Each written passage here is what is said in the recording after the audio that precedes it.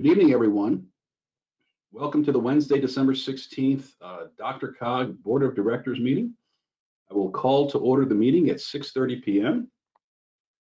The next item is roll call and introduction of new members and alternates. Ms. Stevens, if you will.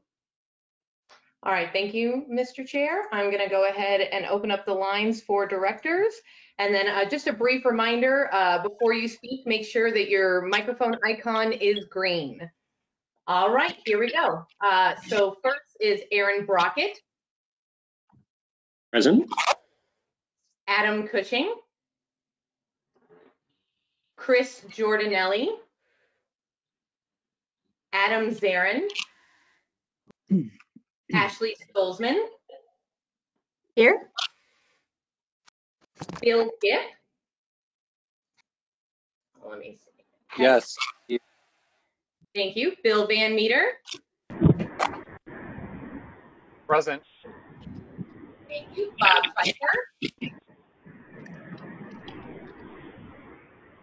I do see he is in attendance. Oh, Bob, you there? Might be having issues. Bud Parker. Barker's here. Thank you. All right. Clint Folsom. This is Neil Shaw from the town of Superior. Clint Folsom. Oh, thank you. Colleen Whitlow. Trying to say hello. Colleen. David Spellman. Deborah Mulvey. Here. Don Cognac. David Whelan. Elise Jones. Okay, I do see Elise in attendance. I'm here. I just. Oh, there we go. Thank you. Ava Henry. Steve Odorizio for Eva Henry.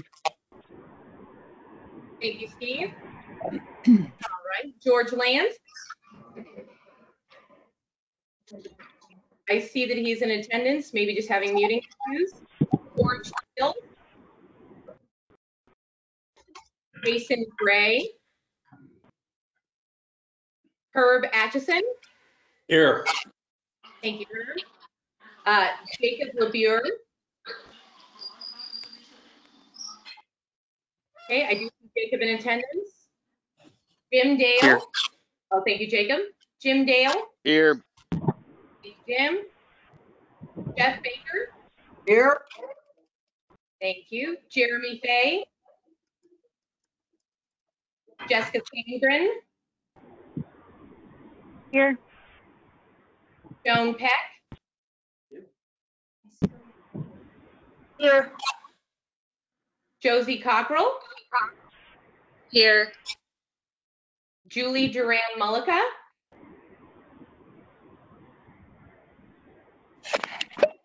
Okay, I do see her in attendance, but maybe she's still muted. Karina Elrod. Pamela Grove. Catherine Whitman. Jackie Thomas. Immersion blender. We have to use the actual wood. We have to Kevin Flynn. Here. mixer.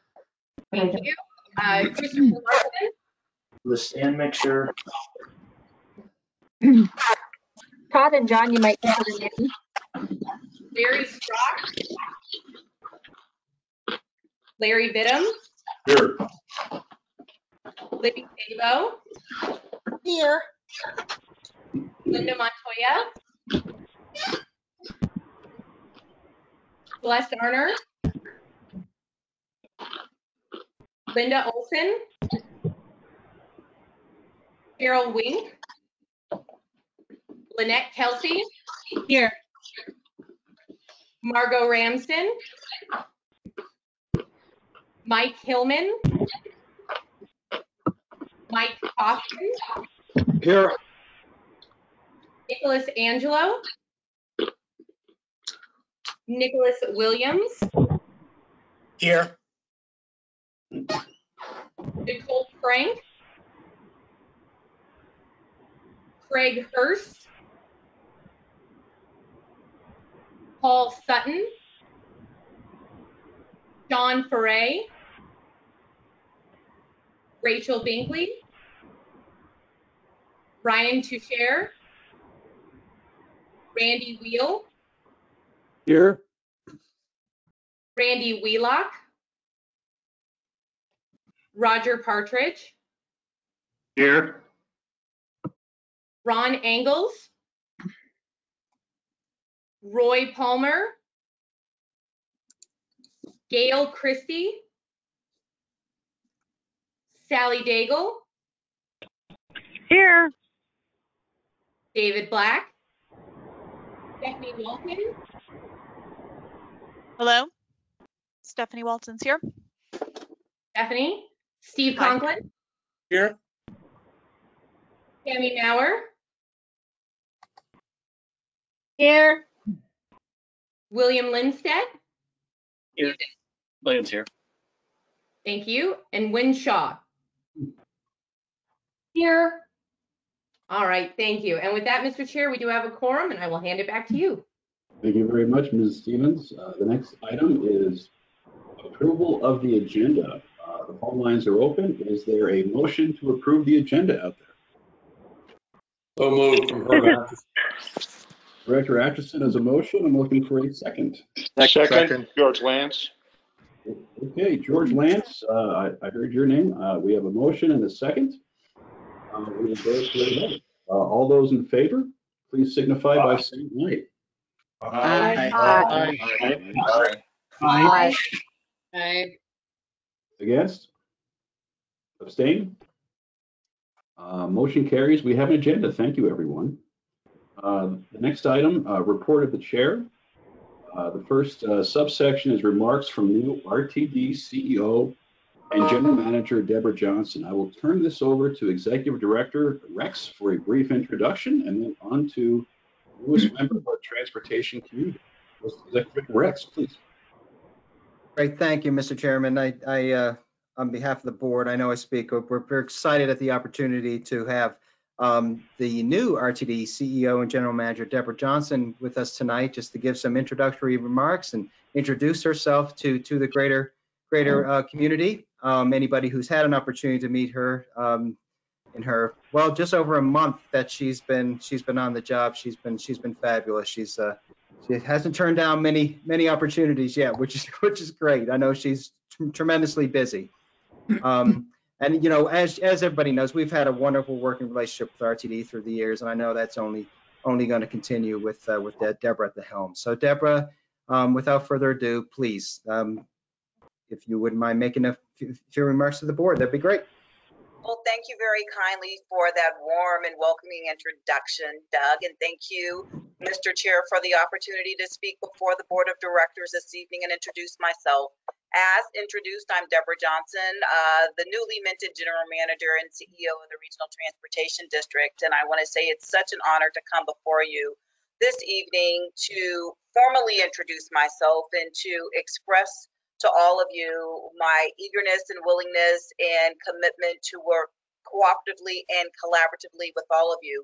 Recognize the importance of the Denver Regional Council of Governments, especially as we look at it from the Metropolitan Planning Organization vantage point, as we talk about transportation being a viable economic generator for our region. We need to work collaboratively in reference to connecting people to get where they need to go when they want to get there. So with that as a brief intro, just wanted to talk about me somewhat and let you know what I endeavor to do in conjunction with all of you. Having been in this space going on 28 years, I am a staunch servant leader that believes in public service. And more specifically, I'm committed to transportation, public transportation more specifically, because I believe that is a viable vehicle, pun intended, that it allows us to be unleashed from our limitations and basically be exposed and have access to things and places that may have been out of our reach. Coming from a vantage point where I grew up on public transportation, it enabled me to basically attend, a better school, to placed me on a better rung on the ladder as it came to me aspiring to do a myriad of different things in reference to my professional development. I look at public transportation as that important aspect to any type of community. I'm a firm believer it is the interwoven fabric of a community. And with me being a person in the people business, I recognize that we have a commitment to move people and adhere to our schedules, because that is a commitment that we make, saying that we need to get people to where they need to go when they want to get there, and recognizing in the advent of this current environment in which we're all living and never thought we would during this, during our lifetime, it's clear to see that as we look to move our essential workers, and we're utilizing our essential workers in reference to doing that, that we've been able to keep this economy afloat, getting people to, their primary care physicians, hospitals, core jobs, and basically necessities. So I give those brief remarks just to let you all know that here with me as the new transportation leader at the RTD, that I'm going to do everything I can to understand what the transportation needs are collectively. I don't want to be Pollyannish in the sense that I'm going to be the panacea that cures our ailments, but at least I'll come with some Band-Aids and look to us, bridging some gaps, and I plan to engage with all your community. So with that, I will yield the floor back to the chair, and thank you for the opportunity to greet you all this evening. And want to say in closing, I appreciate all the hard work that all of you do, being great stewards in helping this region be so vibrant. Thank you. Ms. Johnson, thank you again for your time. I know I speak on behalf of the entire board. Welcome to the Denver transportation community, and we look forward to working with you in the future. Thank you so much. Thank you. All right. The next subsection is report on performance and engagement committee. Director Flynn. Thank you, Mr. Chair. Yes, we did not have a meeting this month, so there is no report. We will report next month. Thank you. Thank you, Director Flynn. Report on finance and budget committee. Director Conklin.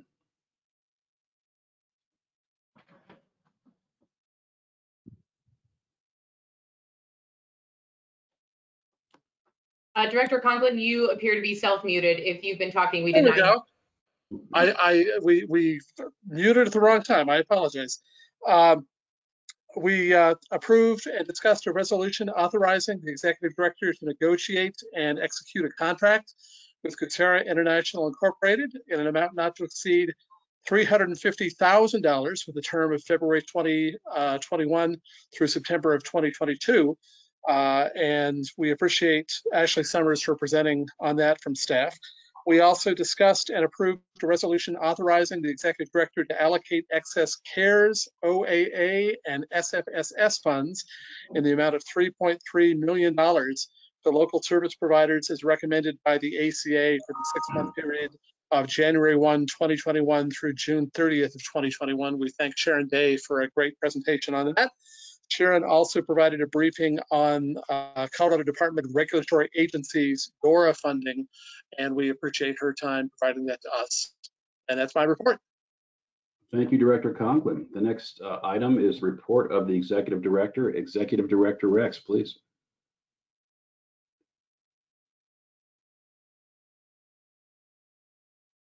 Thank you, Mr. Chairman. Good evening, everybody.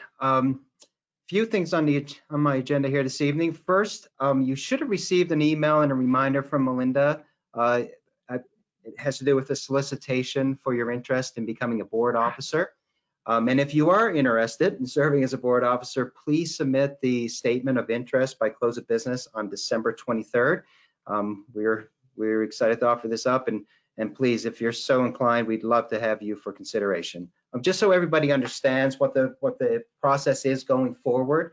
So the nominating committee, which was seated also last month, has the responsibility of recommending a slate of officers to the board. So they will meet in early January, and then we'll share their recommended slate of officers as an information item first in the January meeting agenda packet. And then that recommended slate will be voted on by the board in February. So again, if you're interested in serving as a board officer, please submit the statement of interest by the close of business on December 23rd. And if you have trouble locating one of those emails, please just reach out to myself or Melinda. We'll make sure to get you the materials.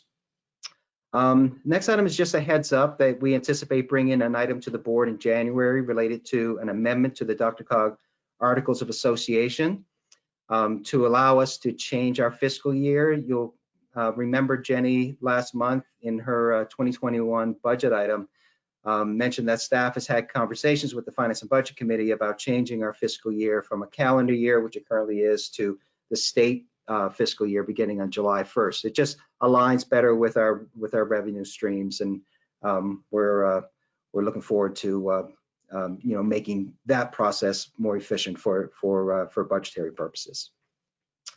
Let's see here. Also, we are launching a transportation photo contest now through January 20th. We're asking people to submit their best transportation photos to celebrate all the different ways we get around our region. The winning photo may be included in our MetroVision Regional Transportation Plan, our 2050 update that we're currently working on. And then the grand prize winner will receive a gift basket of Colorado items. So that's it's pretty cool on his face, but we're excited to offer this opportunity, and hopefully we get a lot of pictures that we can choose from to include in our 2050 plan. It's easy to submit. You can post the photo on Instagram, Twitter, or Facebook using the hashtag #Let'sGo2050, or just simply email your photo to photocontest@drcog.org, or obviously just you can email that to myself, Melinda, or quite frankly anybody on staff. Again, that deadline is January 20th, and we're getting the word out through social media and the like, so we should have a lot to choose from, I hope. I also want to give you guys a heads up on something we've been working on over the past couple weeks. We know that housing and most notably affordable housing has been a very hot topic, obviously, in this region, as it has throughout the state. And we're working out some details to offer a 4-part webinar workshop series on affordable housing, starting in January and running through April. We'll probably do this kind of under the umbrella of our idea exchange. The topics we're looking at is 1, financial tools for affordable housing. The second is best practices in permitting processes. Third, from a developer's perspective, things they wish communities knew.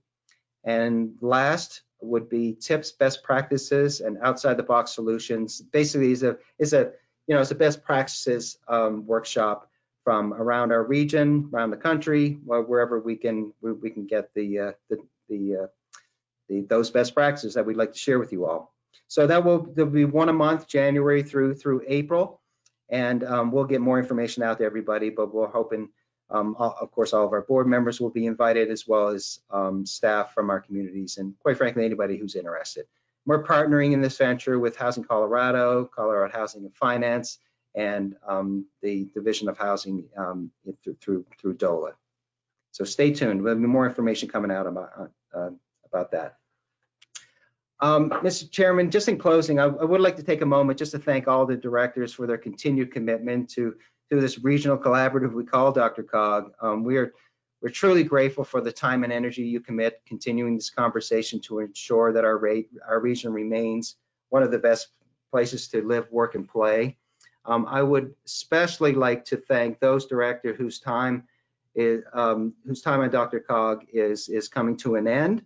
Individuals like Director Elise Jones and Director Roger Partridge, who've been here. I mean, quite frankly, they're all I've ever known when I think of DRCOG. They've been here as long as I have, and I'm truly going to miss them. I would also like to thank Director Sabo, Director Strzok, for their time on the board. And if there's any others that I missed that I know that are rolling off the board here at the end of the year, I apologize. But please know that we as staff, we're going to miss you all very dearly, but we wish you nothing but the best in your next chapter. So thank you very, very much for your commitment to this region, to your community, and to this state.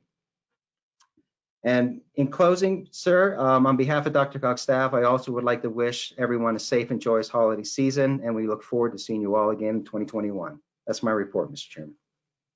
Thank you, Executive Director Rex. Next item, public comment. Up to 45 minutes is allocated now for public comment, and each speaker will be limited to 3 minutes. If there are additional requests from the public to address the board, time will be allocated at the end of the meeting to complete public comment. The chair requests that there be no public comment on issues for which a prior public hearing has been held before this board. Consent and action items will begin immediately after the last speaker. I am told that we have public comment speakers. Ms. Stevens, please. Thank you, Mr. Chair. First, I'm going to open up the phone lines to just make sure that there is no one solely on the phones. If you are on the phones for public comment, please just hit *6 now and it will unmute you and you can speak. Okay, I don't hear anyone on the phones, but I do see some hands raised. So our first public comment will be from Julie Hood. I will just remind you that you have 3 minutes, and at the end of 3 minutes, I'll ask you to make your closing statement. So you can unmute yourself now and speak. Thank you so much. I'm Julie Hood from Strasburg, Colorado. I work with Senior Hub, and thank you guys for all of your grant money that you have spent out here on the rural plains. I am talking today regarding our meal program that I'm advocating for personally for May Farms. What has happened over the last 4 or 5 months is overwhelming as what the seniors have received from fresh meals and people coming to the door to welcome them. I have some comments from several of our clients out here that would truly love to continue the partnership with May Farms. I know that through the grant that's coming up for the meal-based program or restaurant program, they're using a facility in Denver, and I understand that, and the main goal is to make sure all the seniors get food, but I am advocating on my own for our rural town. It's a domino effect out here. When one business shuts down, it just snowballs. So if May Farms isn't able to continue paying their people and helping out the community, it also affects the store where they get all of their food, fresh vegetables to prepare these meals. So then the store is also left out. And our local store is very small, but it serves Deer Trail, Byers, Strasburg, Bennett. They're the only store out here that delivers. So if they go under, everybody does. It's the only one that also gives out any kind of pharmacy and will deliver it directly to their doors. So for me, I know that we're moving in another direction with another one, but I would like consideration to relook at May Farms because they are local. We're serving over 100 people right now with meals, and I had 53 people on a wait list that wanted to get these homemade meals. We deliver 3 of them a week, fresh cooked. They can heat them up when they're ready for them. And the comments coming back, this is Ruth she wanted me to read this. She is 82 and her husband's 86. My husband and I live outside Strasburg, Colorado, and have genuinely enjoyed the May Farms meals that we are receiving. We never had any children, so it's only Earl and I at home. Because my husband's health has deteriorated so much over the last few years, he is unable to get around our home without help with any of the day-to-day chores. He uses a walker to maneuver from room to room, but his legs are unable to support standing for more than a few minutes. The May Farm meals has been a lifesaver for me. I'm recovering from knee surgery from earlier in the year, and by the time I tend to Earl's needs all day, I'm exhausted, too exhausted to cook a balanced meal. They just open a can of soup. She's totally overwhelmed. She says May Farms meals are perfect for Earl and me. I can heat them up in just a few minutes, and we have a delicious, healthy meal that we can sit and share together. They look forward to the delivery person because that's the only one that they see on a consistent basis. They said that the portions are perfect. They even sometimes have leftovers for the next day. One of the bright stars for them, neither one of them have left their home since March. We're the only ones that's contacting them. So we see them 3 times a week, talking to them, making sure, checking in on them. But for her, she said it's a lifesaver for her that she would not be able to continue cooking and stand there all by herself. There's also another 78-year-old lady in Strasburg, Bobby, who she pretends that she's at a restaurant. when she gets these meals. She sets up real china and dishes and pretends like she went out. And she also has not been out of her house since March. So for me, because I grew up out here, if we lose all of our local businesses, our town will shut down. And with COVID, so many has shut down already. They don't have the opportunity for meal delivery from restaurants. There are no restaurants. We have Domino's in Bennett, and they won't even deliver to buyers. So May Farms, with what they've done since June, has been a lifesaver for so many people out here. I know that even though we're going with somebody else, is if there's a possibility down the road to rebid on it, I know that May Farms would be more than willing to rebid the meals for cost effectiveness so that they could continue paying their people and we can continue. Sorry, go ahead. Pardon me? I just No, need you to make a statement.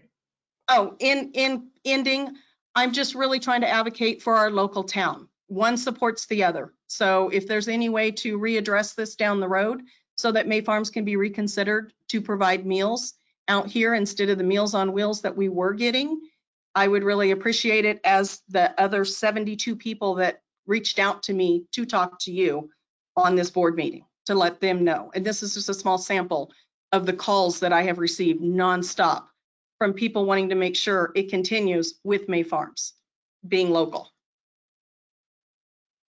Thank you very much, Ms. Hood. We will forward your comments and concerns to our AAA department, and we appreciate your time and interest. Thank you so much. Thank you. I just wanted to comment from myself, being a local out here, not necessarily representing Senior Hub at this point, but I'm just the local that I know these people. I grew up with them. So they were Mr. and Mrs. to me. We understand completely. Thank you so much for your time and reaching out to us. Thank you. Thank you. Ms. Stevens, is there anybody else for public comment? We do have an additional hand raised from Randall Loeb. So Randall, you may go ahead and unmute yourself and you'll have 3 minutes. Good evening, everyone, and I hope you're all and your families are safe and that you have a hearty, healthy, and fulfilling new year. I'm in Denver. I've been an advocate on homeless issues for a long, long time. And we're having a memorial, a lantern one this time, on the coldest night, the longest night, I meant to say, December 21st, which is a Monday, from 5 to 7:30 at the City and County Building of Denver. However, it represents those people who have died all around the region throughout DRCOG. And I work on the transit side of things. I was really happy to hear Deborah Johnson's voice since I know her. And I have pushed in the transit in both the Alliance and also in the 2050 vision. We have to have free public transportation, everyone. It's not really a question about it. It's really a matter of survival. If you want to spur less miles traveled, vehicle miles traveled, and you want to spur healthier environment, you make the way in which you get people from one place to another free. And it then spurs your economy. It has a direct relationship, just like the 4-part series you're doing on development of housing, which I also applaud greatly. It has to be where people really need to have that housing out in places and removed, and then they have to have a transit system that allows them to come into the city with ease and therefore not have a vehicle ever. And being a person who's nearly 70, Dea will enter January 29th, I feel that I would like to leave a legacy in this region where I've been since 1979 of people basically who are taken care of regardless of whether their demographics are such and such, or their race, or their place that they come from, or whether they're documented or not. I don't really think any of that matters. I think actually what matters is whether or not we leave a legacy of caring, having a courage to care, and as I like to call it, revolutionary love. So I would hope you would join us on Zoom on the 21st to listen to one of my prayers. I do them, by the way, as some of you may know, before the Senate and the House of Representatives. and I'm hoping to do that if we ever meet again. And so I'm actually also asking that we all get it together to realize we need to care for one another, that the masks, the accommodations to make sure that we're socially distant are essential, not just for me to be safe, but for you to be safe. And that's part of a legacy we should offer. And I know as public servants, you believe this anyway, but I have to utter it because sometimes I think we get mixed up as to what really matters the most. Have a healthy and happy new year. Thank you very much for your comments, Mr. Loeb. Always great to hear your voice. Ms. Stevens, is there anybody else for public comment? Thank you, Mr. Chair. At this time, I am not seeing any other hands raised. All right, thank you so much. We will close public comment at 7:01 p.m. The next section of our agenda is the consent agenda. If someone would desire to pull something off or comment on a matter on the consent agenda, please speak up. Otherwise, I am looking for a motion to approve the consent agenda. Move for approval. Is that Director Atchison? Larry Vidham. I apologize, Director Vidham. We have a motion. Pfeiffer, second. Thank you, Director Pfeiffer. We have a second. We will go to the votes. All those in favor, please signify by saying aye. Aye. Aye. Aye. Against? Abstain? Motion carries. Thank you, everyone. The next section of our agenda is the action items. Item 8, fiscal year 2020 Transportation Improvement Program project delay actions. Mr. Cottrell, please. Thank you, Mr. Chair. Good evening, everyone. So the adopted TIP policy outlines the expectations for the initiation of project phases, including how to address these delays if they happen. And regardless of the reason, project implementation delays tie up the limited funding available for DRCOG to allocate. So at the end of federal fiscal year 20 in October, DRCOG requested CDOT and RTD to review the status of those projects that had FY20 funding, in addition to those projects that were delayed for a first year last year. And after verification, DRCOG staff then contacted the sponsors with the project phases that were not initiated and therefore delayed to find out the reasons for their delay, and then also to assist them in developing a plan to initiate those delayed project phases. So the attached report summarizes the project phases that were delayed as of September 30th. Since earlier this year, COVID-19 clearly has played a role in the development of these projects, even if projects were not delayed and didn't show up in our report. And over the last few months, TIP project sponsors were allowed to make a request to DRCOG staff to consider these COVID-19 impacts to their project delays. These options included moving the delay deadline out, so essentially resetting this delay to a future date, say October 1st to January 1st. They were also given the option to move funding into a different year, so for example, from FY20 to 21, or even apply to CDOT to use some state toll credits. These staff recommendations regarding the COVID-19 impacts to delayed projects are included within the report. So overall, the report states that 7 project phases were delayed for a second year, with 2 of these projects already having initiated their phases. At your November board meeting, each project asked for a variance in the TIP policy to continue. The remaining 5 delayed projects were granted a 120-day extension. In addition, 4 of these projects also requested and were granted another variance due to COVID-19. So in addition to these projects that were delayed for a second year, 32 projects were delayed for a first year, in which 5 have already been initiated and therefore are no longer delayed. So a motion this evening to approve staff's recommendations would allow these projects to continue. But just a few observations concerning these delays. The number of delayed projects is approximately double versus a typical normal year, though I think it's important to point out that the first year of any 4-year TIP cycle does typically have a higher number of delays versus the other 3 years in a cycle. And this is mainly due to sponsors beginning the IGA process and being able to get them executed. As mentioned earlier, COVID-19 did impact, had a large impact for the projects this year, and it did impact most of these 32 first-year delayed projects, some even more than others. Approximately half stated that COVID was the main or sole reason for the delay. And I think it's very safe to say that almost all the TIP projects that were working through their FY20 funding were impacted by COVID in some way, even though if they weren't delayed and showing up in the report. Concerning IGA development and execution, this still seems to be sort of a large impact on delays. Approximately 40% of the delays did have some type of delay due to their IGA. And I think this is especially notable since project sponsors have had, since the TIP was adopted in August of 2019 to execute these IGAs. Solely from the staff perspective and observations, these delays are coming from both the local sponsors and from the CDOT and or RTD side. Finally, just a quick note about project staffing and project pre-planning.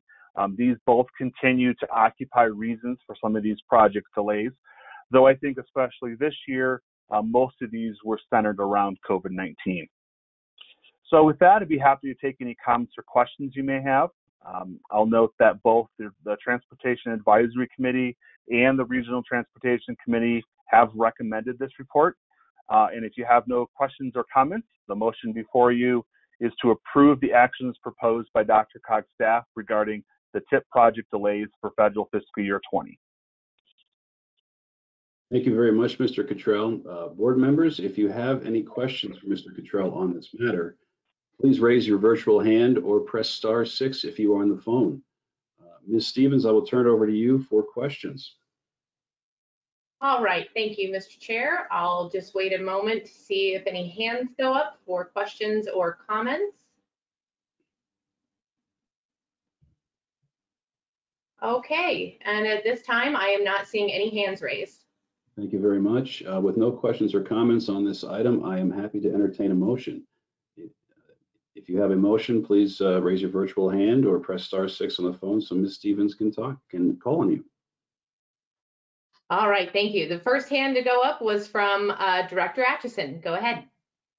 Mr. Chair, I move that the board approve the Transportation Improvement Program amended based on attachment B. Thank you for the motion, Director Atchison. Do we have a second? Second, Tammy Mauer. All right, Director Mauer, thank you very much for the second. We'll move to the vote. All those in favor, please signify by saying aye. Aye. Aye. Aye. Aye. Aye.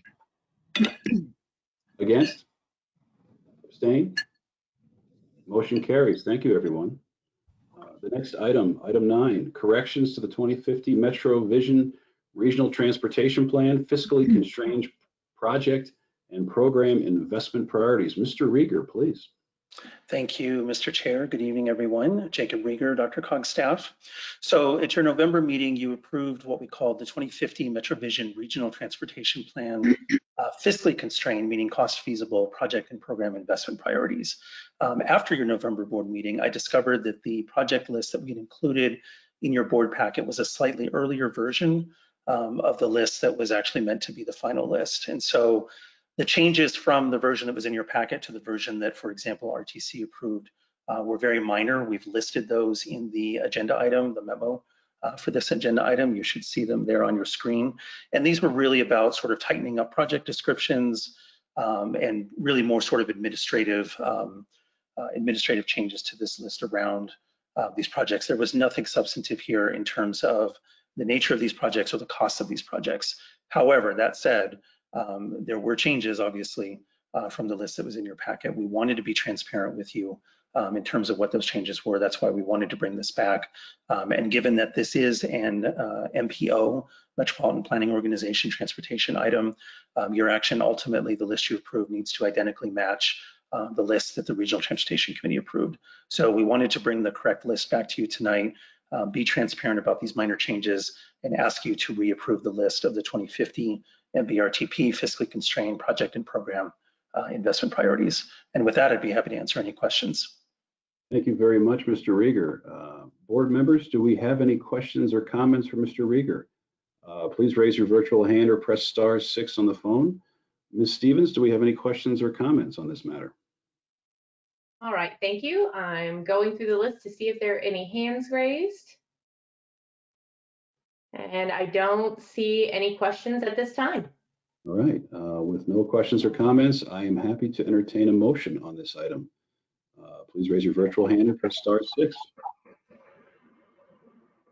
Okay, looks like we have a hand raised from Director Walton. Stephanie Walton, go ahead. Yes, I won. I feel like I'm playing that game show where you press the buzzer and try to beat her. I move to approve the corrected 2050 MVRTP fiscally constrained project and program investment priorities, recognizing the MetroVision's plans primary objectives were considered in developing these recommendations. Congratulations, Director Walton, and thank you for the motion. Do we have a second, Ms. Stevens? We do have a second hand raised from Director Wynn Shaw. Wynn, go ahead. I second. All right, thank you, Director Shaw. We have a motion and a second. Going to the vote. All in favor, please signify by saying aye. Aye. Aye. Against? Abstain? Motion carries. Thank you, everyone. The next item, item 10, Urban Arterial Multimodal Safety Improvement Program, Safer Main Streets Project Awards. Mr. Papsdorf. Thank you, Mr. Chair. Ron Papsdorf here, Director of Transportation Planning and Operations at DRCOG. I'm going to take the board on a quick little way back machine trip back to April 15th of this year, when the board adopted the Urban Arterials Multimodal Safety Improvements Program eligibility rules and selection process. That has been branded the Safer Main Streets program, and application process was opened up in July, and application period closed on August 14th of this year. Just to remind the board, the goals of the Safer Main Streets program really focused on reducing fatal and serious injury crashes on the region's transportation system, supporting transportation system improvements that safely accommodated all modes of travel, especially travel by vulnerable populations, and really making sure that we were completing the transportation system through this grant program through a really important partnership between DRCOG and CDOT. Program has about $77 million of funding available for the program. The recommendation before you tonight is for an initial allocation of funding to projects through that process. TAC recommended approval unanimously, as did RTC this week. With that introduction, I do want to hand off to Paul Jasitis to run through a presentation from CDOT. And if you give me a moment, I'm going to, Jan Rowe from CDOT is going to open a presentation for you, and then I'll hand off to Paul Jasitis, the Region 1 RTD Director. Paul. Yeah, thank you, Ron, and good evening, board. Paul Jasitis, Region 1 Director for CDOT. Today, we are pleased to give you an update on the status of the Safer Main Streets program. Before I start, I want to thank you and your staff in advance for all the participation that you've provided in this process. And our goal tonight is to get approval to go forward with this program through the DRCOG board and get these projects on the street as soon as possible, which will also help stimulate the economy in this COVID time. This is an incredibly important program. We've all been talking about Vision Zero a lot. We're all vulnerable users at some point, and the number of serious injuries and fatalities are simply unacceptable. If we're serious about Vision Zero, we need programs like this, and we need to make sure projects selected through this program move the needle on safety. We did learn a lot through this process, and we want to include these lessons learned in future grant opportunities. So our process to date included a project selection panel, which then was reviewed by an advisory panel made up of DRCOG, RTD, and CDOT people, along with representatives from the subregions. And at that point, we brought forward the list to CDOT leadership, who felt it was also important to add some stronger analytic calculations to ensure that the best projects moving that needle on safety were selected.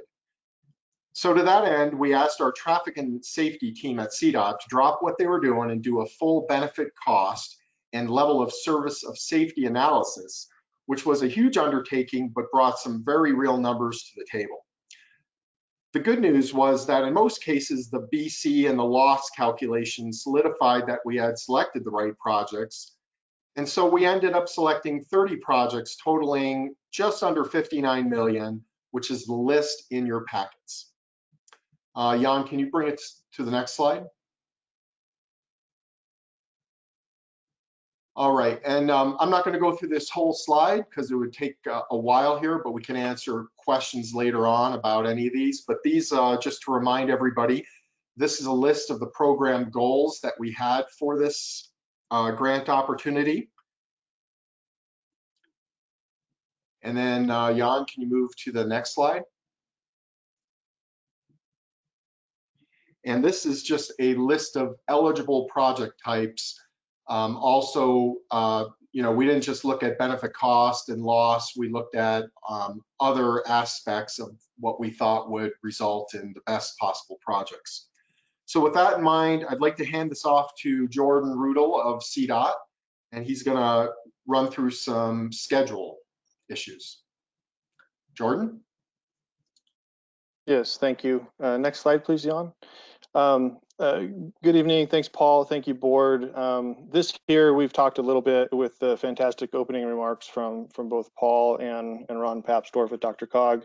This is just a visual recap here of the pathway and the major milestones that we pursued, beginning with the project call being released back on July 9th. And so you can see the pathway had many checkpoints with our selection panel conversations, our follow-up with advisory committee, and then back and forth through that process again, just to make sure that we were having the appropriate conversations with all the key stakeholders that were part of getting us to where we are here today.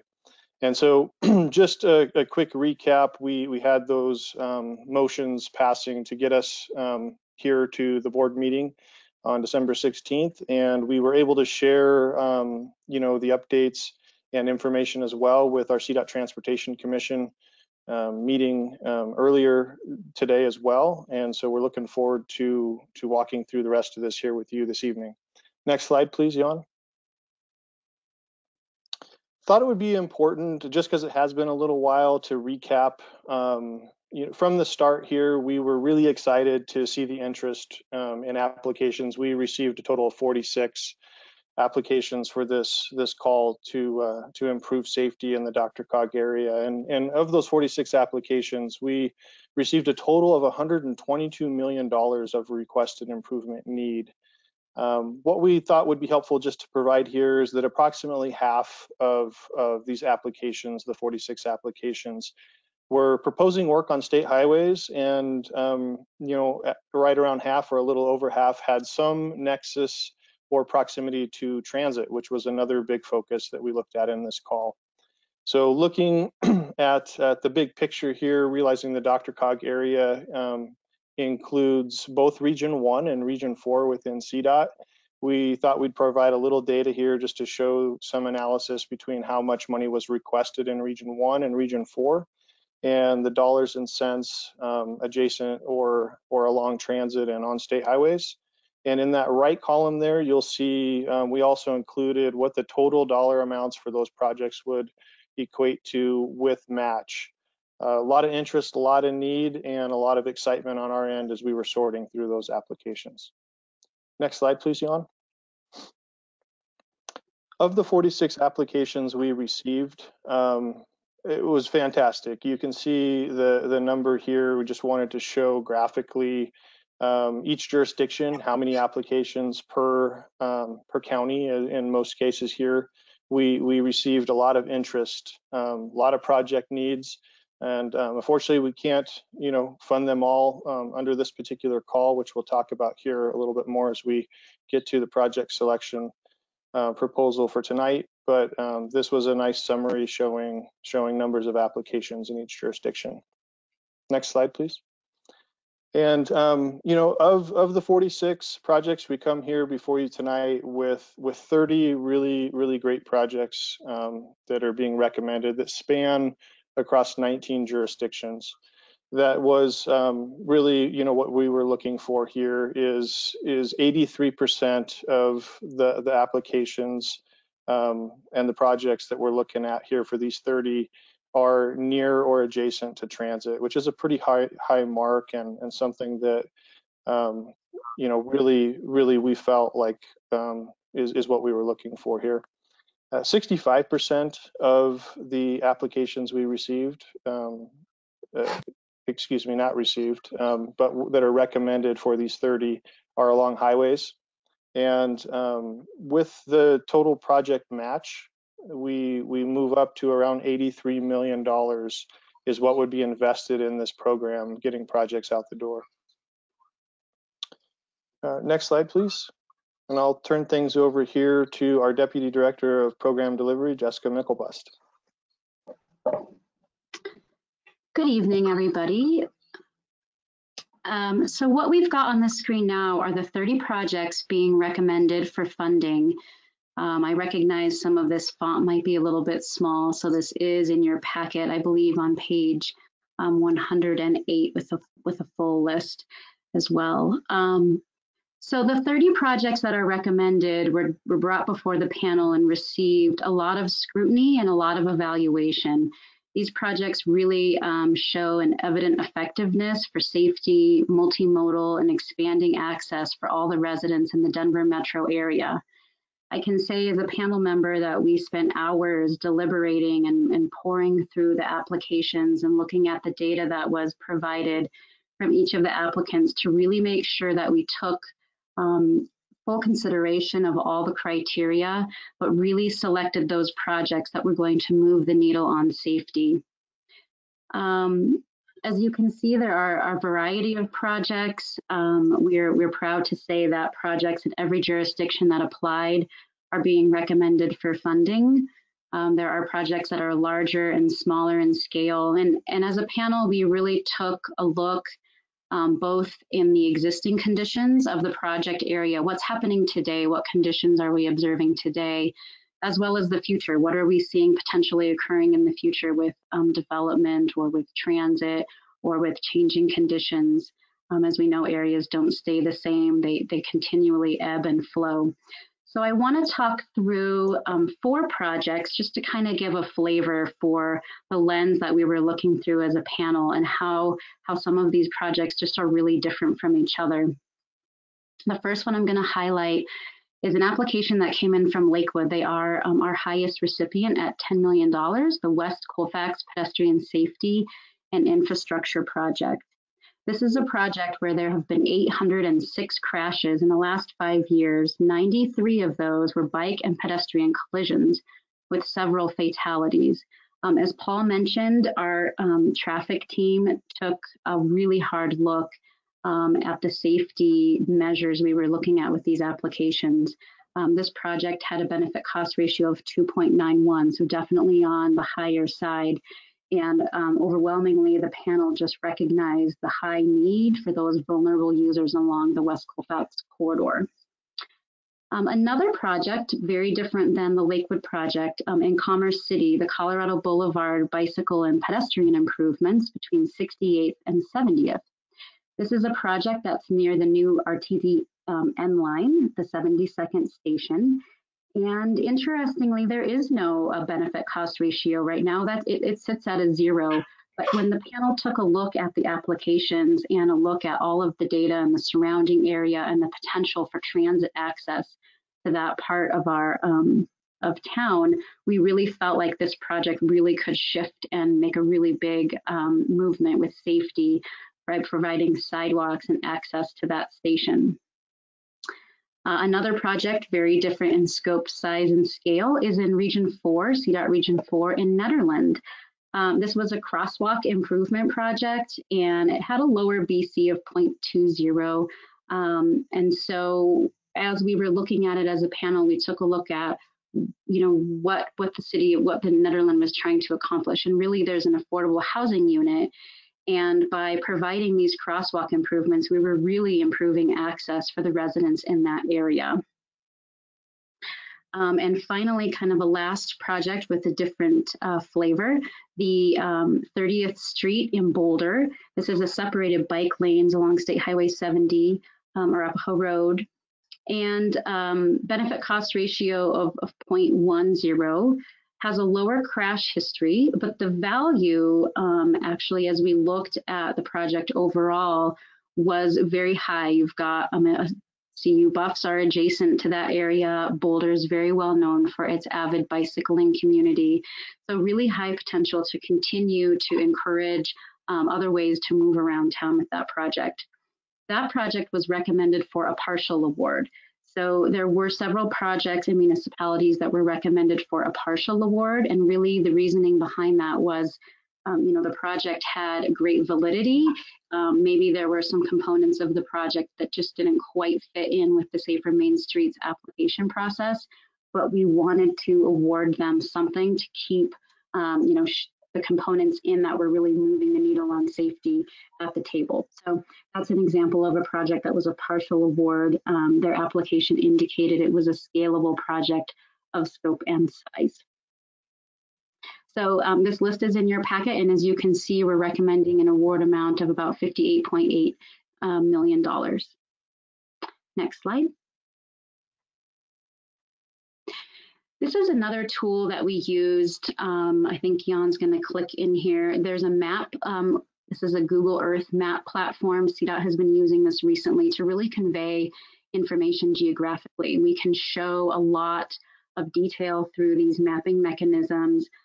Feel free after this session to click on the link and you can navigate around. You can hover over the dots and see information about each of the recommended projects. So those projects in green are ones that are recommended. So right now, Jan's hovering over the Nederland crosswalk improvements. So you can actually see, the detail of that project, the funding that they requested, and obviously the location. So this was a really powerful tool as we started to really look at the high injury network, and we were looking at the injury corridors to see where are the projects lying? Are we really hitting the mark? Are we getting them in the corridors where we're really seeing higher crash data and higher pedestrian and bicycle fatalities and crashes? So this was a really powerful tool when the panel was looking also at geographic proximity of the projects. Are we covering, a wide range of the DRCOG region? Are we spreading out the funds as much as we can while still kind of hitting the objective of the Safer Main Streets call? Next slide. All right, so what happens next? Tonight we are recommending and hoping to receive a first set of awarded projects, the list of 30.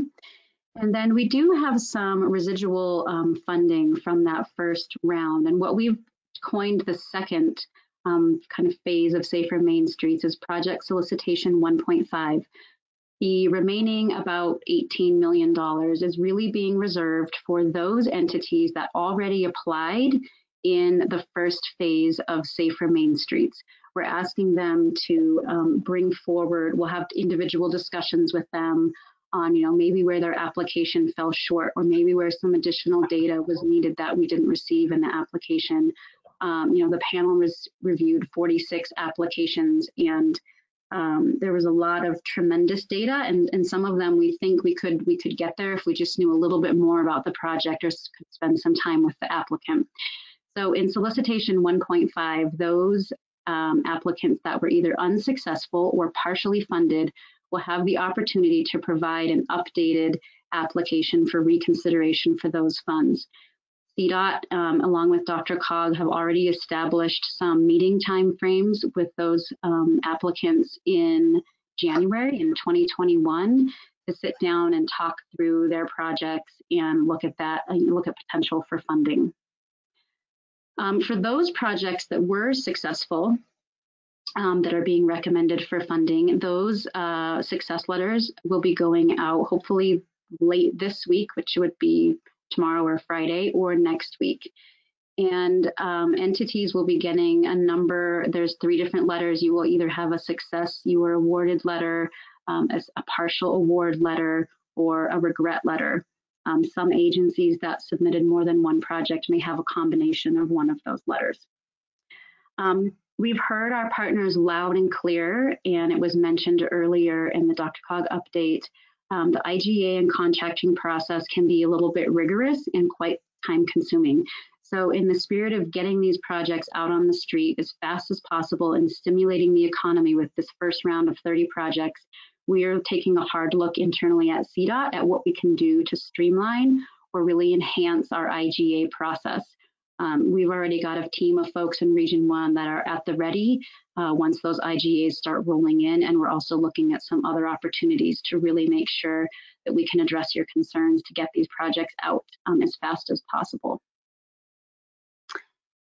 And so with that, we look forward to the first phase of projects and look forward to discussions on the solicitation 1.5. And with that, I believe we'll be taking questions.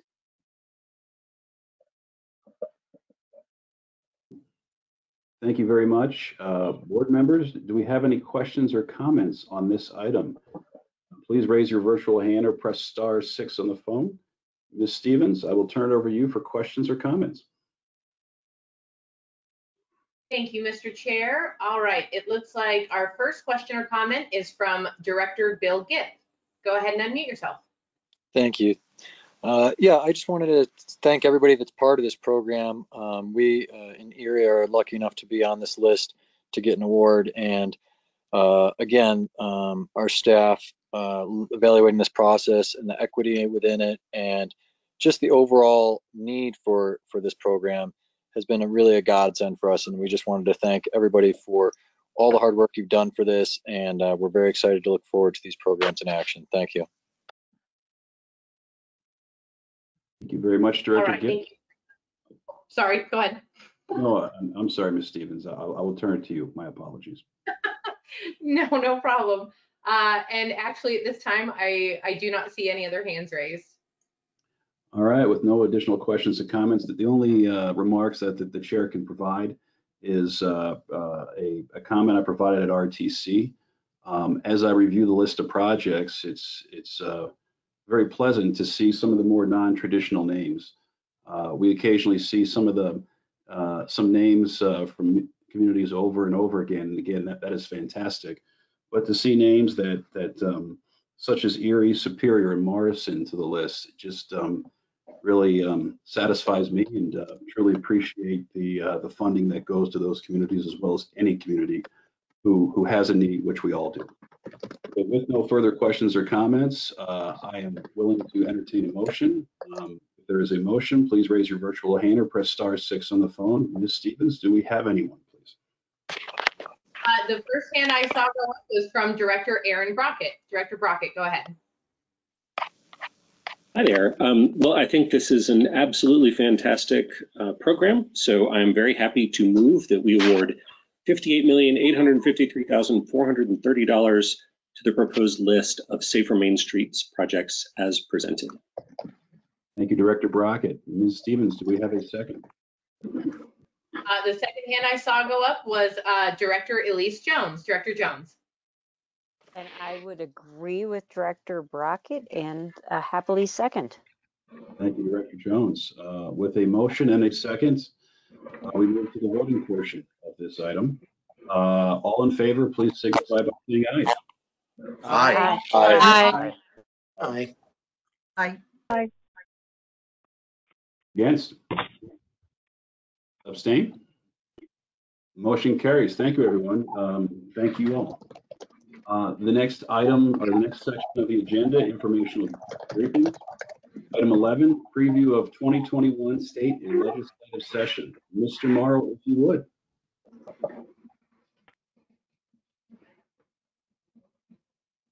Make sure I remember the unmute.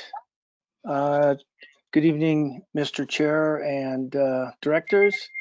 I'm here to give you a brief overview of the upcoming legislative session. I also have, I believe, on line DRCOG's lobbyists, Ed Bowditch and Jennifer Castle, which I'll turn over to in a second. So I think you all know that the General Assembly is scheduled to convene this coming January 13th. What we're going to do here is just give you a brief overview of what to expect. And this will include implications of the November election, some budgetary issues we're following, and particularly related to DRCOG's main focus areas of transportation and aging. And with that, I'm going to see if I can turn it over to Ed and Jen to give you a little bit of that overview coming out of the election and leading into the session. So we'll see if they are available. Hopefully you can hear me. This is Jen Castle. Am I good? Oh, okay. I can hear Jen. Great. Thank you, Rich. Thank you, everyone. I am Jennifer Castle, and along with Ed Bowditch, we are your lobbying team on behalf of DRCOG. Thank you very much for the opportunity to represent you down at the Capitol. We are certainly looking forward to continuing working with you in the 2021 session. As Rich just mentioned, we're going to go over a couple of items and some key things that we wanted to highlight that will help put some things into context for the 2021 session. Specifically, want to highlight some of the election results from 2020. Voters must have been in a good mood this year as they passed 9 of the 11 ballot initiatives that were presented to them. So the ones that are going to have some fiscal implications, and especially that's going to affect some of the state budget moving forward, wanted to mention. Some of you may be familiar with some of these, some of you may not. So first and foremost was the approval of Amendment B, which was the Gallagher repeal. This repealed the 45-55 ratio for assessing property values in the state. That was repealed. It is going to freeze assessment rates as they are currently. Another important ballot measure that passed was a decrease in the state income tax rate. So currently we pay 4.63%. That is going to decrease to 4.55%. That will have about a total of $200 million or so for this fiscal year to the state budget.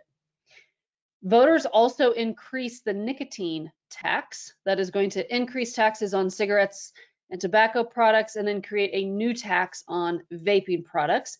That will have probably roughly the same impact of about $200 million or so for this coming fiscal year as an increase to the state budget. And then the last one we wanted to mention was Proposition 118. That was the paid family and medical leave program that passed. And by the time CDLE implements this program, it will come into effect in 2023. And it's estimated to be roughly a $1 billion program that the state is going to start implementing come 2024. So again, a lot of implications for these 4 measures that pass at the ballot. It's a combination of an increase of state revenue increases and state revenue decreases. And Ed will mention a little bit more with the budget as when he gives his update moving forward into the 2021 session. The other thing of note that I wanted to mention as it related to the state level elections at the state house, the Democrats were able to pick up 1 seat in the state Senate. So they will now control the state Senate 20-15. The majority over in the House remains in Democrat control as well. 41-24 will be the majority over in the House. So I will note 2 seats did flip.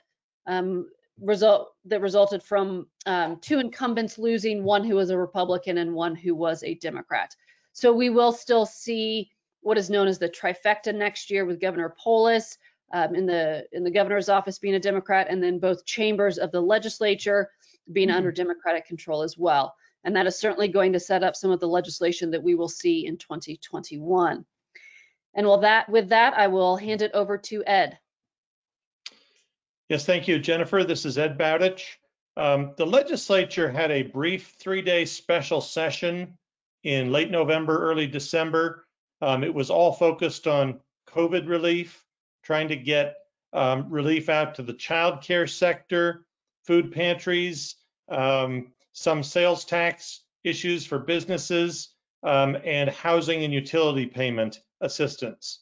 But it was a brief 3-day session. They passed 10 bills. Almost all of them had overwhelming bipartisan support.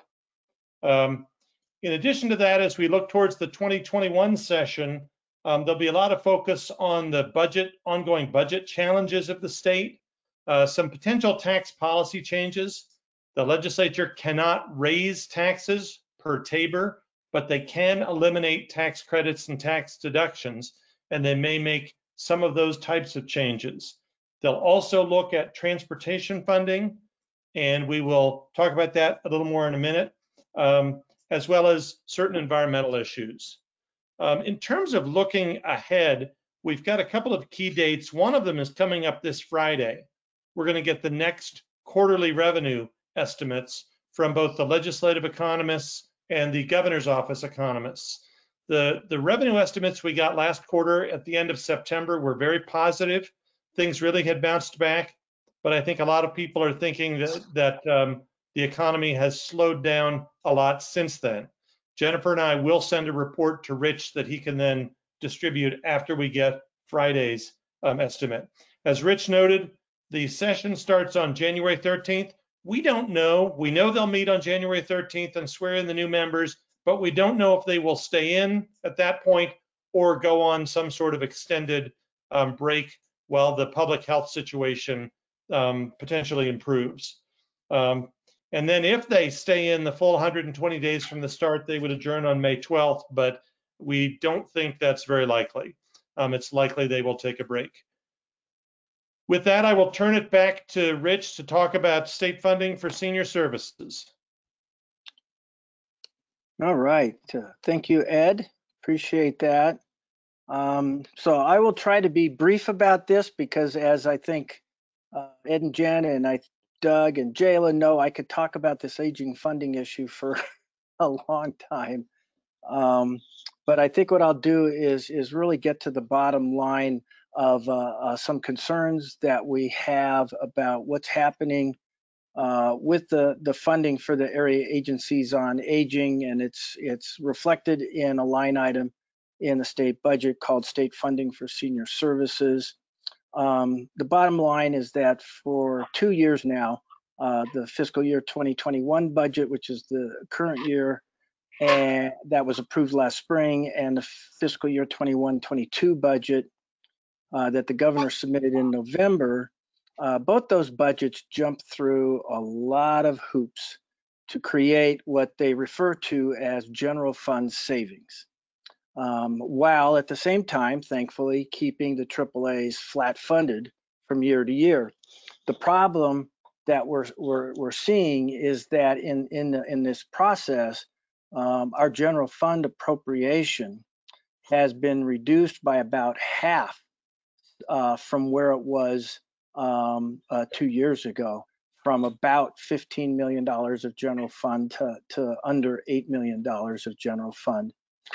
And this is going to be a challenge to find the general fund monies to return that appropriation back to the pre-pandemic levels in the following budget, the fiscal year 22-23 budget, as revenues may not recover by then. So that's kind of the first issue that we've been concerned about, and we've been having conversations with folks at the JBC and in the administration about that. Also, some of you may recall that we've been beneficiaries of some fairly significant cash fund transfers over the last 2 years that have been transferred to the Older Coloradans Cash Fund, $31 million worth of money that we've been working with our partners at the state to develop a plan to invest those in the Area Agency on Aging statewide network. Because of the budget problems and the desire or need for the governor and OSPB again to find general fund, we basically have lost and will have lost $25 million out of those $31 million. So basically the AAAs are looking at this point that we will only be able to have spent $6 million of that money. So this is also puts us kind of behind the 8 ball or behind times in terms of the work that we've been doing and have wanted to do to strengthen AAAs, obviously DRCOG, but the rest of the AAAs around the state too. We will be working with the administration and the JBC to attempt to address these issues this year and in subsequent years, and to develop a plan over the next few years to stabilize future AAA funding. So that's a short version of that issue. More to come on that. I'll briefly tee up the transportation issue. Again, I imagine that many of you directors have been hearing a lot about this for a while, and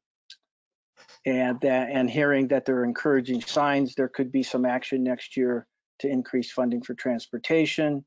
Your DRCOG staff and lobbyists have had actually a brief meeting with Senator Winter and Representative Gray about this.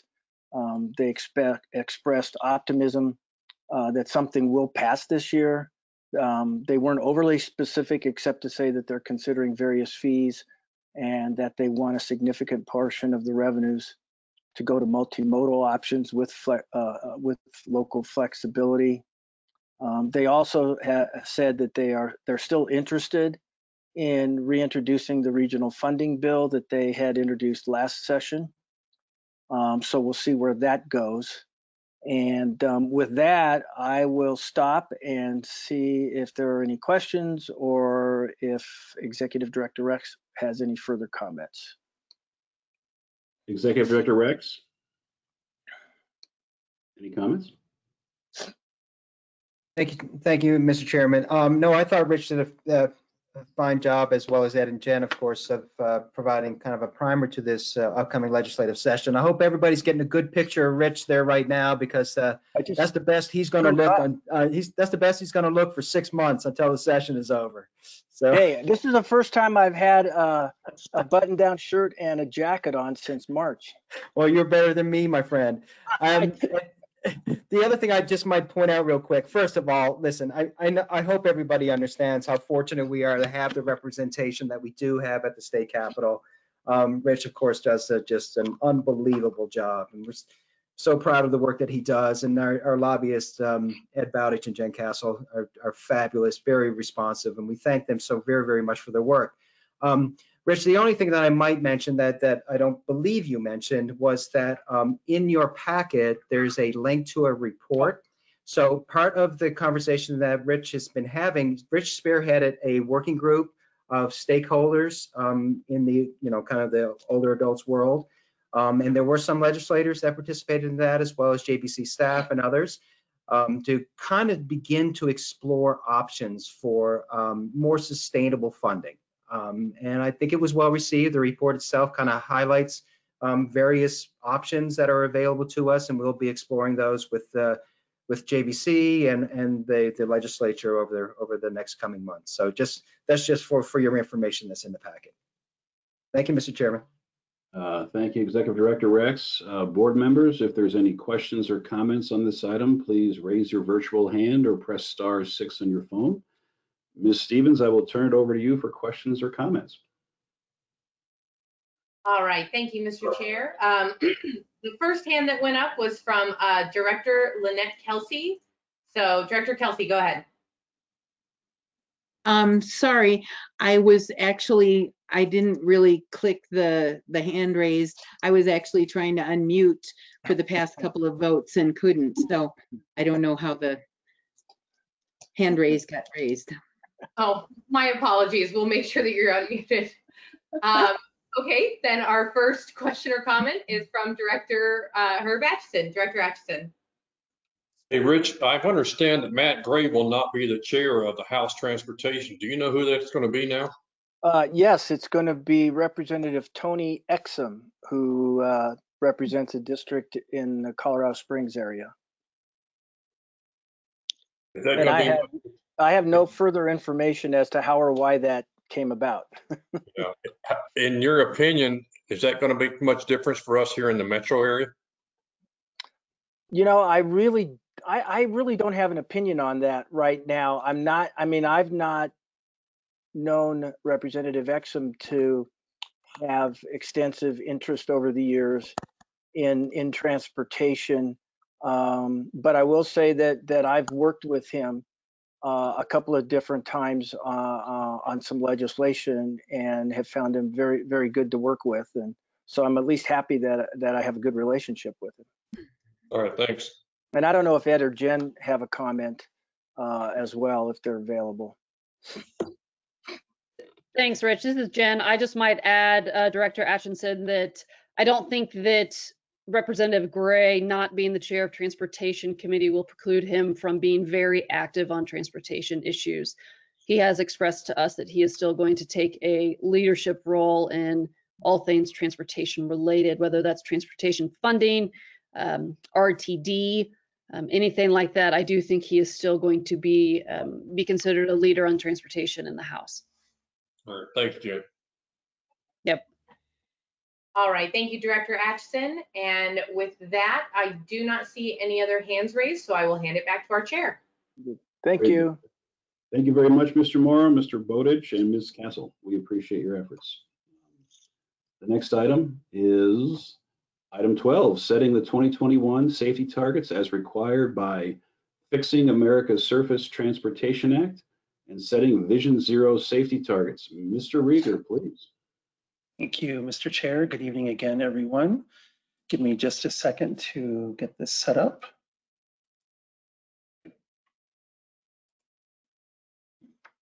Okay, are folks seeing my presentation in presentation mode? We are. Okay, great.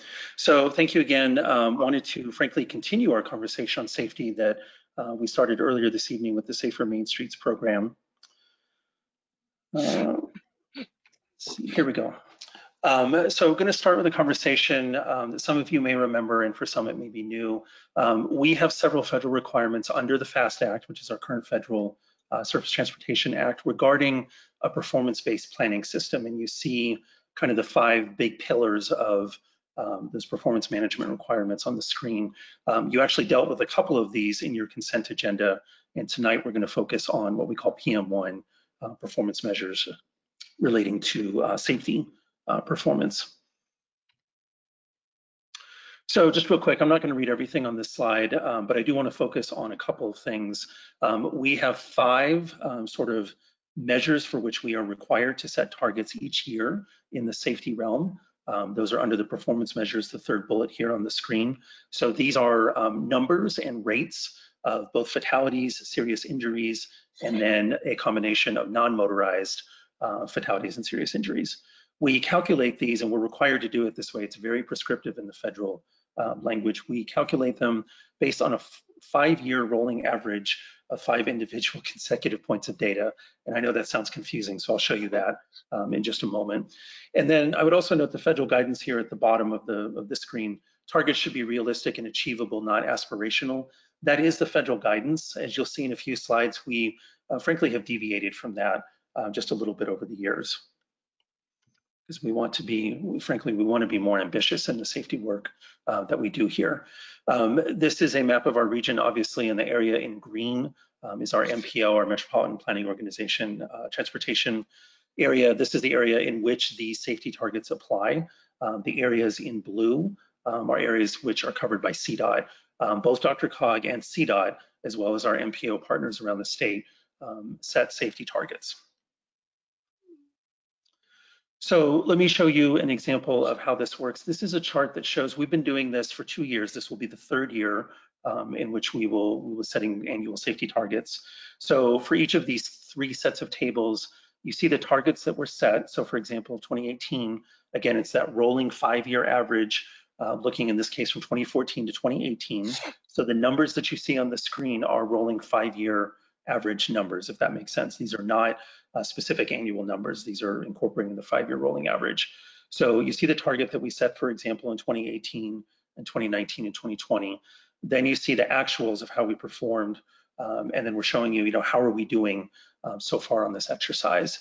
And as you see, we are either achieving the targets that have been set or we're coming mostly pretty close to achieving those targets.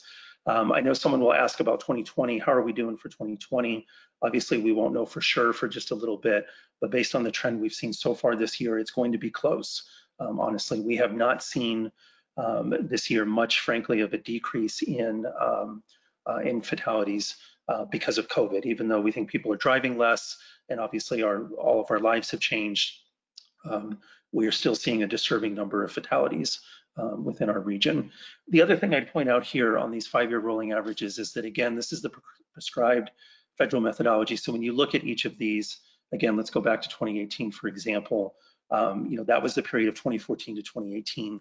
Our ability to affect change in an annual target is really low, in the sense that of that 5-year rolling average, 3 or 4 of those years are already sort of completed or already spoken for. Really, it's sort of the current year that's maybe up for debate just a little bit. And so you'll see in a moment how we've tried to kind of deal with that in the way that we've approached this work here at DRCOG. But that's why the federal guidance of being very short-term, very realistic in these, because it's really hard to move the needle under this prescribed methodology. So what are we doing about safety? Well, we had a long conversation this evening about the Safer Main Streets program and hopefully the very beneficial impact of the projects that will be funded in that program. I won't read all of this to you, but just to give you the flavor, obviously in our transportation improvement program, we've got a lot of projects that are directly oriented towards safety. You may recall that just a few months ago, you all adopted the Taking Action on Regional Vision Zero. We have been working since that time to start implementing that plan, and I will come back to that in a slide or two. We're currently working on a Complete Streets Toolkit, which is to provide yet more tools and information, education, and guidance around street design and street safety.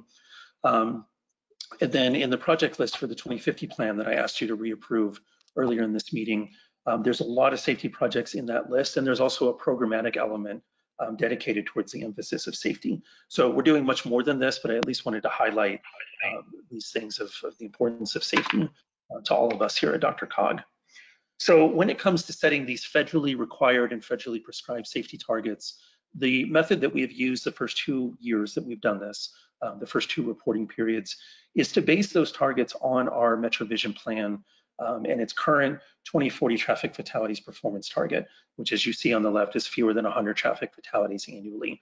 Basically, what we've said is that, that's the target that you all unanimously approved in the MetroVision plan. What would it take to get there on an annualized basis between now and 2040? We've done that sort of trend line analysis, and then we've used that methodology to set the fatalities target. Serious injury targets we've based on what we call hold the line method. Could we at least hold the line on serious injuries as our region continues to grow? And then non-motorized fatalities and serious injuries have basically been a combination of those 2 methods. Going forward, what we're proposing is that the targets should be based on the principles outlined in our adopted Taking Action on Regional Vision Zero. This goes back to a promise that we made to this board and that we made to this region this summer when we adopted the plan that said, we are absolutely committed to a target of 0. The question is, when do we set, what time frame which do we set that target of 0? And that's part of the conversation that we want to start having tonight. So just want to show you a little bit of data to help inform that conversation. This is a trend line of data plot of our fatalities in this region over the past several years. So these are actual numbers by year. And then we took a look at, and I'll show you all 3 of these here. Again, when we sort of look to the future and we kind of think about, well, if we want to get to 0 on one of these years, what would it take in terms of an annual reduction to get there? So obviously, if we were as aggressive as 2030, that's the most impactful. We need to average a reduction of 25 fatalities annually every year between now and 2030 to get to 0 by 2030. And obviously, the other end of that bracket is 2040. That would require a reduction of about 13 fatalities annually between now and 2040 to do that. So this is for fatalities. And then we did the same exercise for serious injuries. And I'll show you those data points. Again, same idea here based on the trend line over the last, the actual data plots, I should say, over the last several years of our pattern on serious injuries in this region. And again, looking towards the period of 2030 to 2040, what would it take to get to zero when it comes to serious injuries? And then for the non-motorized, remember, this is a combination of both fatalities and serious injuries for non-motorized, so walking, bicycling type activities. Again, I'll show you those three trend lines between 2030 and 2040 of what it would take to get to zero in this category as well. So just to kind of summarize that, some people like graphs, some people like tables. This is the same data I just showed you in the last few slides, but synthesized by category, by year time frame to show what it would take to get to zero on an annual reduction for each of these fatalities, serious injuries, and non-motorized serious injuries and fatalities between 2030 and 2040. From here, I'm going to attempt to go to a quick Mentimeter exercise. So I think most of you have done this before. If you go to menti.com, as you see on the top of the screen, you can do this on your smartphone or open up another browser window on your screen. Again, menti.com, MENTI.com. Use the code that you see here, which is 2425978. And I'll repeat that again, 2425978. The first question that we have for you is, what do you think the target year, what would your guidance to us be in terms of what should the target year be for zero fatalities between 2030 and 2040? So while this is an informational item, we're actually sort of, directly asking for your guidance here.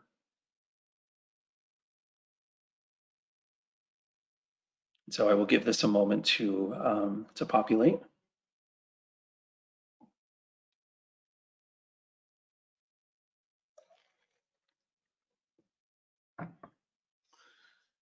And again, one more time, menti.com, MENTI.com, and the code is 2425978.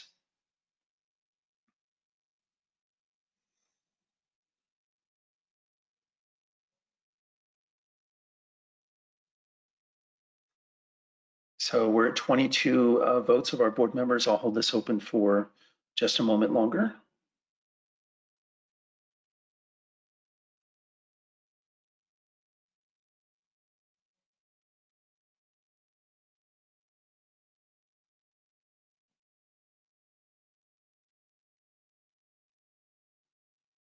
Okay, hopefully you've had a chance to vote and hopefully everyone can see the results on the screen.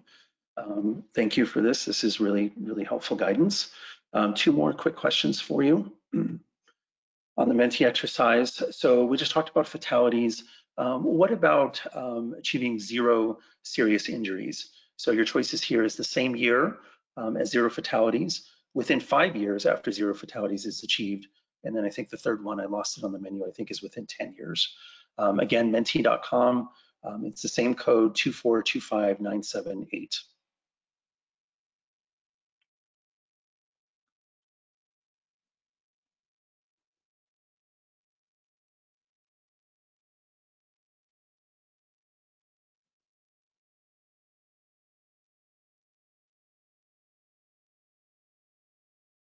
Now hold this open just a second longer.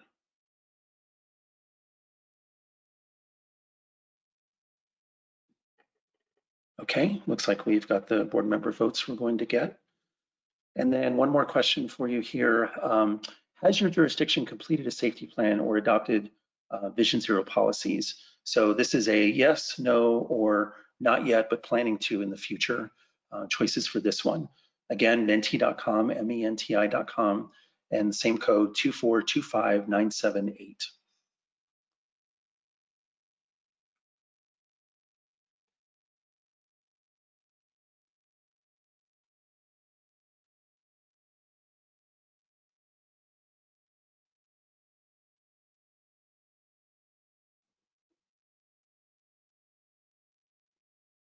Okay, I'll hold this open for one more moment.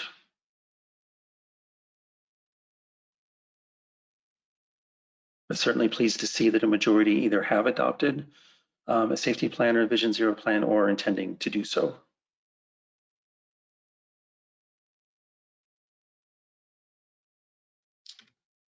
Okay, and then this is the last slide. Just wanted to kind of reconnect these things back together in terms of a time frame and schedule. So yes, we're talking about two things this evening. We're talking about both the very short term, the 2021 federally required safety targets under the FAST Act, but anchored in the larger conversation of the promise that we made to the board and to the region around setting that time frame target for to achieve zero when it comes to regional Vision Zero. Work that you will see as part of our 2050 Metro Vision Regional Transportation Plan this coming spring as part of plan adoption. This matters to us because in terms of setting the short-term target, the 2021 target, we do have a federal deadline. You see the schedule here that we will intend to take this to our Transportation Advisory Committee in January, RTC and the board in February. We have the federal deadline of February 27th to set that 2021 safety target under the FAST Act. So with that, that should be it. Thank you, Mr. Chair. Happy to answer any questions. Thank you very much, Mr. Rieger, for your presentation. Board members, if you have any questions or comments on this item, please feel free to raise your virtual hand or press *6 if you're on the phone. Ms. Stevens, I will turn it over to you for questions and comments. All right, thank you, Mr. Chair. I'll just give it a moment to see if there are any hands that are raised. All right, at this time, I am not seeing any hands raised for questions or comments. All right, thank you very much, Ms. Stevens. Mr. Rieger, thank you very much for your presentation and efforts. Thank you. The next item, item 13, setting congestion management process and preliminary results of the 2019 annual report. Mr. Spots, the floor is yours. Thank you very much. Just get my screen set up here. 1 second, please.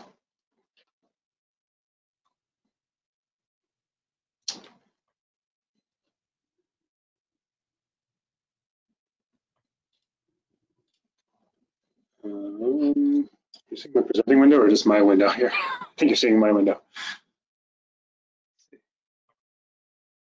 We're enjoying reading your email. Yeah. There we are. That looks better.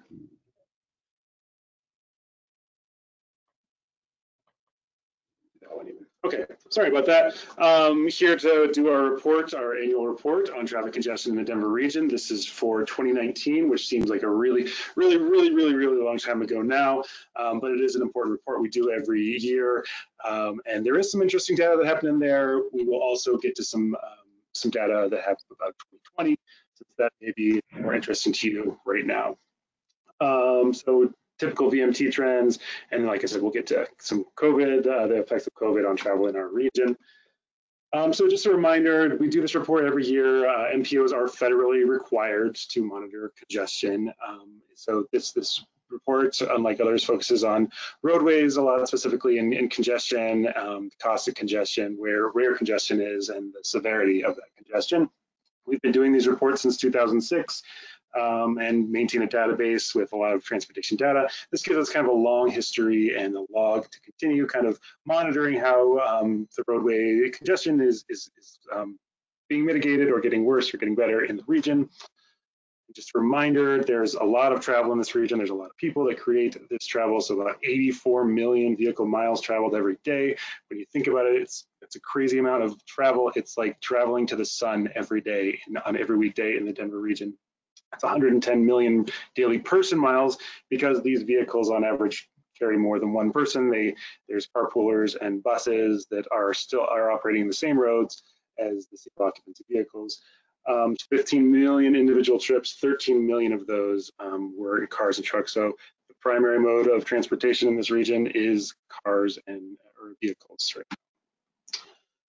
But the big kind of headline here, then, if we can rewind and think about how big news this may have been before COVID, is that we did not see an increase in vehicle miles traveled on average between 2018 and 2019. We were estimating a 0% increase in average daily VMT.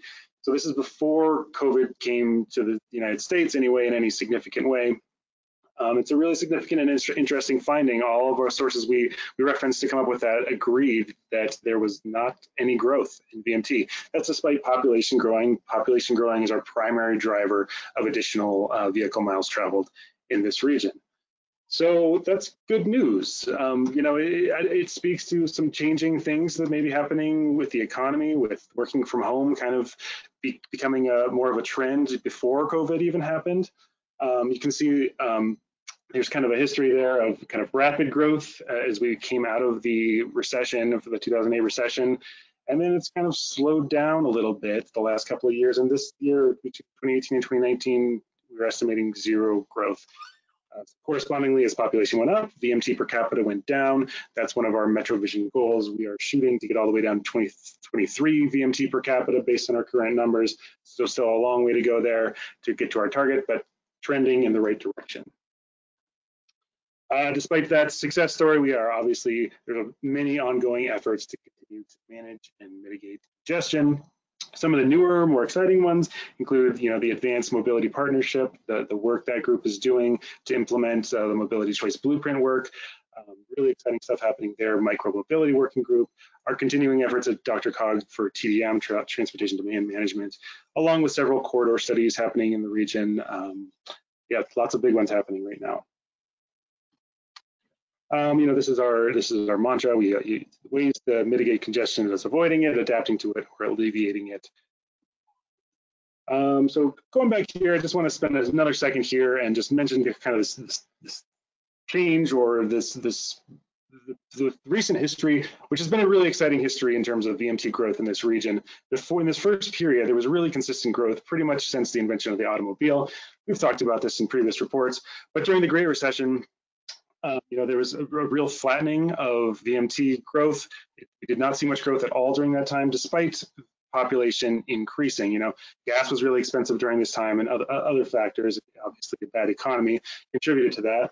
And for a second, it seemed like we were on this economic recovery path, and correspondingly, VMT was almost like a market correction or something, if you will, that VMT was rapidly increasing, kind of getting back to that original trend from the first period. However, the last couple of years, we haven't seen that. And again, this is before COVID, but we don't know yet that this may have been the beginning of a trend that is now, now that we've had this COVID shock to the system, that may have been even, maybe more pronounced now. We're very curious about the future here and obviously the changes that are coming. So was there a new trend beginning before the effects of COVID-19? And, I think we believe there was. And obviously we're very curious about the effects on travel after and during COVID-19. Will telework continue? How will transit recover after the pandemic is at an end? And then what does the future hold with all the technology happening, connected automated vehicles? There's a lot more change happening in transportation. And again, with the shock to the system of COVID, a lot more unknowns, and some of that may be accelerating more than we had predicted in the past. So because of that, there is no observable increase in regional congestion, no observable increase in VMT. Obviously, some specific locations, particularly where there may be construction happening or something like that, did experience increased congestion. So if you're looking for our data and maps, you can refer back to the 2018 table. This 2019 document that is in your agenda is a little bit more brief than we typically do because of the nature of no change and so much happening to our roadways right now with the pandemic. So let's talk about the pandemic for just a minute here and the effects we've seen so far in our region. So this is our best source of information right now has been the CDOT's traffic recorders. They record traffic 24/7, 365, right? So we're getting a constant stream of that data that we are able to update. We've got it through October right now, and we're very curious about what's coming next. But this is one of those stations at 285 in Sheridan. We have about 7 stations in our region. This one's pretty typical for the region, I would say. So this is looking at a comparison between 2019 and 2020. So you can see in April, when the lockdowns really, were at their peak, we that station was about down 45% compared to the previous year. And then it's a pretty sharp recovery out of that. The EMT really bounced back, and by July, it had somewhat stabilized at about 15% less than 2019. And you can see by October, we're creeping up at about 10%. Now that, notably October, there's still a lot of the telework activity happening. There is still, the pandemic is worse than it was in April in terms of infection rates and deaths and all that. So there's a lot of travel happening out there still, 10% less, kids aren't in school. So there's still a significant amount of travel happening out there, but maybe the types of trips and where those trips are going and the time of day those trips are happening is different. So we're very curious about all that. There's also regional differences. So we could look at another station on US 36 in McCaslin. And that one decreased significantly more in April, down almost 60% compared to normal. And it's been kind of slower to get back to what it would be normally. In fact, significantly less still today than the other station, 285 in Sheridan. We think that's primarily because that's more of a corridor that carries office commuters. So there's less, travel from Denver to Boulder, Broomfield, Louisville. So, that could be why that station is looking like that. Conversely, a station at 270 in York and Commerce City, near a lot more freight and commercial activity, never hit those lows in April, and in October was actually higher than the average in 2019. So this kind of just shows you, again, one station, Sheridan Boulevard and 285, what happened. You can see that there is no average day in the Denver region. There's snowstorms, there's holidays, there's various just effects, things change, or special events that may affect a traffic station, that you can see. And then, of course, our annual Halloween snowstorm, which always messes up traffic and trick-or-treating. So just a couple more slides here. This is back in April, April comparing 2019 and 2020. And you can see that blue line. That's what you would expect kind of as a normal daily pattern, where you have your AM peak here and your PM peak here. Lots of, that's rush hour, right? That's rush hour traffic. So in April of 2020, not only did we see that really big decrease, 40, 50% decrease in total traffic, but the times of day in which people traveled changed significantly too. There's little bumps there, but it kind of was more of a slow build-up, cumulative growth in traffic throughout the day. If we're looking at October, the shape is kind of recovering. It's, in fact, midday is basically the same as it was in 2019. Those peaks aren't quite getting as bad. And, that's a really significant cause of congestion. It's just that little extra percent. Once you hit that wall in congestion, once you hit the volume reaches the capacity of that roadway, that's when the speeds drop really significantly. So even those, 5, 10, 20% reductions in volume at those peak times really reduce, the burden on that roadway, and the potential for changing the time of days in which people travel, that we're looking at right now with COVID, that may change the need for resources in the future, or the anticipated needs on the roadway system in the future in terms of roadway capacity. Oh, there's too many words in here. I'm not going to go through all of this, but again, we're still even with 10% less VMT on average throughout the region. There's still really high teleworking remaining, significant reduction in transit ridership. And then, other things we're interested in is which types of behaviors are going to change in terms of people getting things delivered to their house. Obviously, that was a huge emerging trend that was occurring before, but now, people, I think, are getting a lot more things like groceries and meals delivered than they had previously, and how much of that will stick around. And as Jacob mentioned earlier, crashes and fatalities, very unfortunately, back on the rise, or even above last year's rates, probably due to dangerous speeding levels. And I think that's what I have. Happy to take any questions, and thank you for your time. Thank you very much, Mr. Spots. Board members, if you have any questions or comments on this item, please feel free to raise your virtual hand or press *6 if you're on the phone. Ms. Stevens, I will turn it over to you for questioning and comments. All right, thank you, Mr. Chair. It looks like our first question or comment is from Director Lynette Kelsey. Thank you. Speaking as somebody that's outside of that MPO area, this is really interesting. I don't deal with the congestion in the metro area on a daily basis because I'm up here in Georgetown. But I wondered if similar congestion study was done for the non-MPO areas by CDOT, and how does that information get shared with the jurisdictions? Do you know? I know CDOT has, this is their data, and I know they've been doing some of this this work. There's kind of a limited amount of their automatic traffic recording stations. I know there's one at the Eisenhower Tunnel. That'd be an interesting one to look at. But they are limited. Even in the DRCOG region, I think there's only 7 stations we really dug into. There's a couple more, maybe 20 in the entire region. So CDOT has that data. It's something we could look at. Very curious about looking at that data. So, but I know CDOT's done some as well. You could reach out to them. I can connect you with the right person. Okay, thank you. And one other question: is the main concern the congestion on Monday through Friday, or do we also get concerned about congestion on the weekends? Yeah, I-70 is obviously a very special case there. We usually typically highlight that one in our congestion report because it's such a special case compared to the rest of the region. We care about all congestion.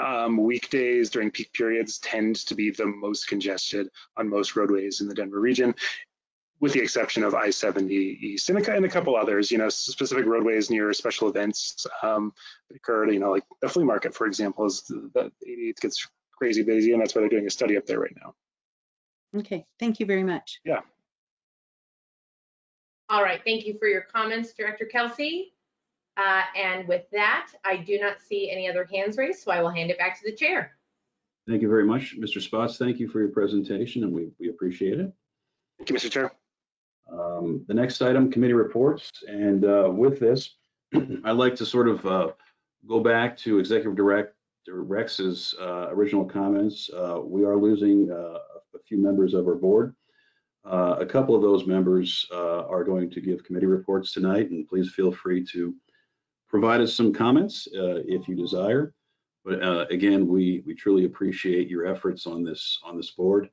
And personally, Director Jones and Director Partridge, I appreciate the ability to collaboratively work with you throughout the last number of years. With that, report from the State Transportation Advisory Committee, Director Jones. Thank you, Chair Dyack. I don't actually have a STAC report because STAC didn't meet this month, but I will take the opportunity to say what a pleasure, I think, for both Roger and I, it's been to serve as a DRCOG rep to the STAC. And I guess it's been, I want to say, over 5 years. So, and just beyond that, just to be a part of the DRCOG team for my full 8 years as a commissioner. I believe strongly of DRCOG's importance as a voice for the region, and have really, really appreciated the opportunity to collaborate with each of you personally on that vision and DRCOG collectively. And one of the crowning achievements of my county commissioner career is chairing DRCOG when we had a unanimous vote on the MetroVision update. And that just means a lot to me that we were able to work together and across the entire region speak with one voice about our collective vision. And that included some last minute negotiations with my partner, Roger, but we got there, and I feel really proud about that. And we'll really cherish the relationships I have with all of you and DRCOG staff. And I'll be around, so I'll pop in for public comment periodically, just to say hi and see how we're doing. But thank you so much it's really been an honor. Thank you, Director Jones. Report from Metro Mayor's Caucus. I've been informed Director Atchison has dropped off. My go-to if Director Atchison is not here is Director Starker. Director Starker, would you be in a position to address this report? I'm happy to step in lieu of Mayor Atchison. Probably won't do quite as adequate as he would, but the Metro mayors met on December the 3rd. We had an extensive briefing from the regional health departments of Denver and Jefferson County and the Tri-Counties and Broomfield and Denver itself. The governor joined us with his team. So we talked about the challenges of the COVID problem at this time. And we also spoke about the 5-star program. So always a lot of good information going on there. And that will conclude my report. Thank you, Director Starker. A report from Metro Area County Commissioners, Director Partridge. Thank you, Mr. Chair, and I will certainly concur with Director Jones. It's been a real privilege to serve on STAC representing DRCOG, and it's great to be able to serve with Elise and the staff and collaborate at the STAC meetings. Is wonderful, and really just want to thank everyone. It's been a great honor to serve with all of you and to see the collaboration and the discussion and the understanding and the input. It certainly makes us all better and helps us better represent our own population. So I thank everyone, and I look forward to continued success for DRCOG. The report on the MAC, the Metro Area County Commissioners, is we had a meeting, last meeting of the year, last Friday. Our topics were affordable housing and homelessness. And there's pretty good, robust discussion, certainly using CARES funding and how that is being utilized, which is, pretty widespread how everyone has been using it for all good purposes to create those safety nets. And then also in homelessness, we had varied approaches from as far as purchasing housing units for the homeless, and as much to then a lot of leaning on the faith-based community, which has been a wonderful approach.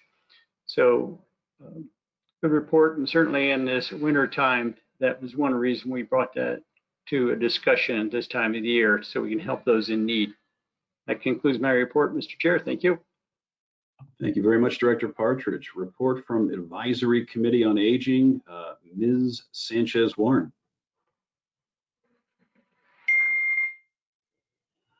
Can you hear me? We can. Thank you so much. We talked about all things transportation in the Aging Advisory Committee. We first got a report on the 8 providers that we fund and what they were able to accomplish before and during COVID, and how we were able to shift our service model from paying for rides to paying for deliveries, which not only helped get services and needed goods, groceries, medications, supplies out to people, but it also helped our providers stay afloat during this really difficult time. Our second presentation was about Ride Alliance, which is a special project, a grant that we inherited from Dr. Mack, called VTCLI, Veterans Transportation Community Living Initiative. We rebranded it to Ride Alliance because VTCLI is just too hard to say. The goal is to improve access to transportation, reduce wait times, increase efficiency by creating a hub where rides needed would go into the hub, and then participating providers could go in and pick up a ride. So let's think that a person needed to go to Anschutz from Lakewood, and so they got a ride, and the driver is at Anschutz. They look into the hub, and the hub says, oh, there's someone right by Anschutz that needs a ride to Westminster. That transportation provider could pick it up. There's nothing I hate more than seeing empty buses that we fund. Hopefully we're testing a pilot of this hub right now, and we're going to learn a lot from it, and hopefully in the years to come we'll have a more efficient transportation system that reduces dead space in the vans and increases or decreases wait times for consumers. Then we talked about the future. How will COVID impact the services? Will we still have the same providers when we come out of this? What will it look like? Will they have, how long will it take to ramp up? Will we be ready for the demand? Will there be increased demand? And then looking forward, that's in the first 2 years, and then going forward into 5 years and beyond, how are we going to prepare for the aging of our population and the increased demand for transportation services that we know will come along with that. The committee decided that they wanted to create a subcommittee on transportation that would include some advisory committee members, but also some people from the outside that are experts in this area to help us address all of these important issues.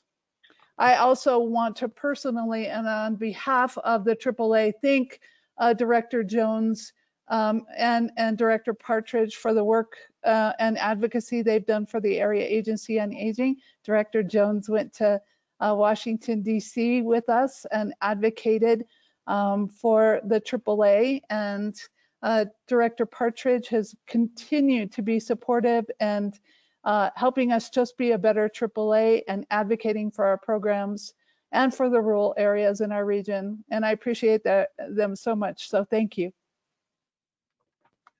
Thank you very much, Ms. Sanchez-Warren.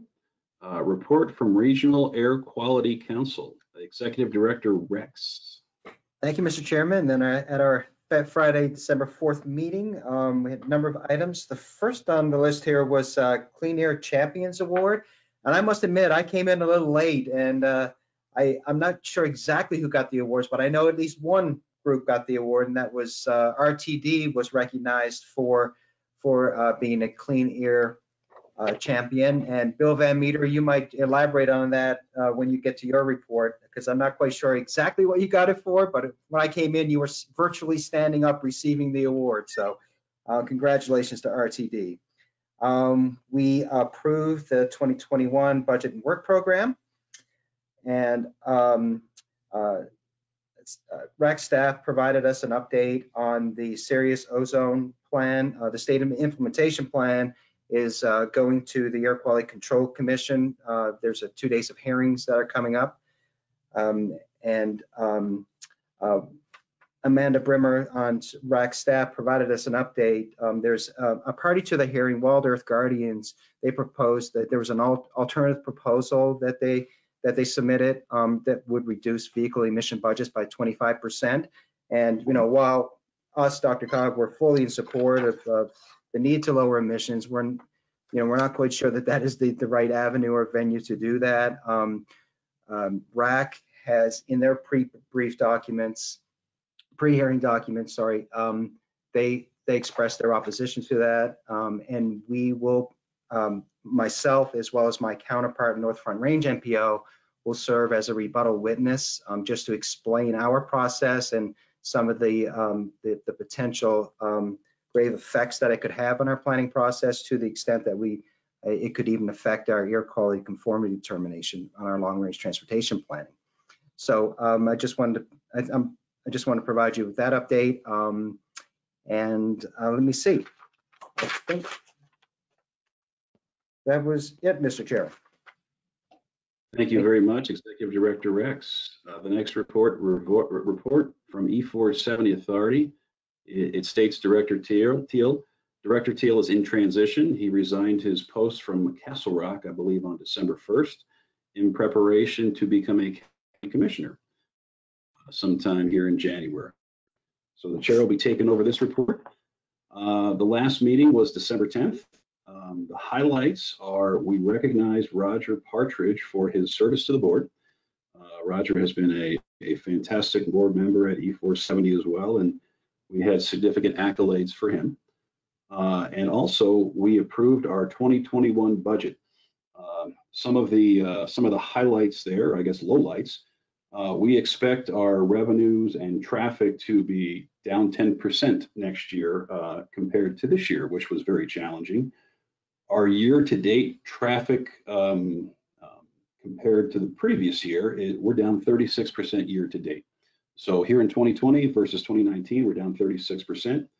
The last week of 12/12, we are down 44%. So that is a worsening trend, if you will. It is the hope that we can get this COVID virus under control and return to some sense of normal, so people will go on our interstates and attempt to use E470 as an alternate route. So with that is the end of my report. The next report from CDOT, Director White. Thank you, Mr. Chair. Good evening, everyone. I'll be relatively brief tonight, but before I get into my report, I just wanted to offer to Director Kelsey to follow up on your questions about statewide VMT trends. As Robert mentioned, that is something we track. In fact, we've got about 117 recorders around the state. And coincidentally, we just had a similar briefing for our Transportation Commission today on this topic. So I'd be happy to follow up with you on that. But getting into some broader report on CDOT, just a couple things I'll mention.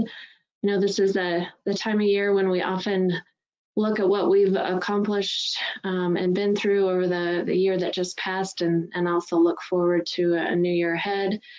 So in keeping with that, we gave a report today to our commission on how we are doing in achieving our 10-year plan, which is a document we worked very closely with CDOT or with DRCOG on. We're happy to say that even though we're just barely a year into having that plan sort of on the books, we've already seen some huge accomplishments. And I'll say that that Safer Main Streets program that the board approved tonight is chief among them. So seeing that program go forward, getting some major work done on I-70 and I-25, building some mobility hubs, and improving rural pavement are all sort of accomplishments that we reflected on today with the commission as we look to hopefully receiving some additional funding in the year to come. The last thing I'll note is just to thank Director Jones and Director Partridge again for your years of service on the stack. We'll very much miss having the opportunity to work with you on that body, but at the same time also welcome Director Stolzman and Director Maurer to the stack, and I really look forward to working with you all in the years to come. And that's it for me tonight. Thank you. Thank you, Director White. Report on fast tracks, Director Van Meter. Thank you, Chair. Responding first to Executive Director Doug Rex's softball to me, RTD's award from the Regional Air Quality Council, the Clean Air Champion Award. There's a long project description. I won't go through it all, but it's primarily recognizing RTD's contributions to improving air quality by getting people out of single occupant vehicles as one of its core missions and purposes since our inception at RTD, and also in recognition of our fleet electrification actions to date, 36 battery electric buses on the free metro route, or mall ride, I should say, and our plans for future procurement, and also recognition that RTD is a member of the Colorado Electric Vehicle Coalition. So it was those actions for which we received the RAC's Clean Air Champion. Now, 2 additional updates planned. At their December Planning, Capital Programs, and Fast Tracks Committee in December, the RTD board heard updates regarding 2 topics of potential interest to DRCOG board. First is the process for the RTD board redistricting of director boundaries based on the decennial US Census. So redistricting efforts for RTD board director boundaries will commence next year, and the goal is to assure relatively similarly sized districts based on population. And our expectation is that boundaries will shift based on the relatively faster growth that we've seen in the eastern parts of the district. Board will be presented and plans to adopt their new district boundaries in late 21, early 22 timeframe.